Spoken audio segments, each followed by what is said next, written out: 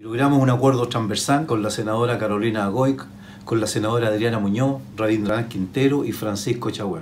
y poder tramitar los más de 36 proyectos que están esperando en el Senado, pero fundamentalmente, tal cual como lo hicimos hace ya 8 años atrás en la Cámara de Diputados, donde constituimos esta comisión especial que hoy día es comisión permanente, abrir también en el Senado un espacio para la atención, la tramitación y fundamentalmente la apertura de un diálogo de todo lo que significan los grandes desafíos con los adultos mayores en nuestro país. Vienen diversas iniciativas en materia de salud, en materia de previsión, en materia de trabajo, en materia de espacios públicos, en materia de políticas de inclusión, en materia de políticas de desarrollo en torno a todo lo que significan las grandes demandas de los adultos mayores, y espero sinceramente que logremos materializar esta instancia en el Senado. No existe hoy día, y estos diversos temas que están relacionados con los adultos mayores están en diferentes comisiones de trabajo. Por eso yo creo que quiero validar y fundamentalmente valorar este apoyo transversal de todas las bancadas para lograr que en el Senado también, tal cual como lo hicimos ayer en la Cámara de Diputados, tengamos un espacio para la discusión y el análisis de los temas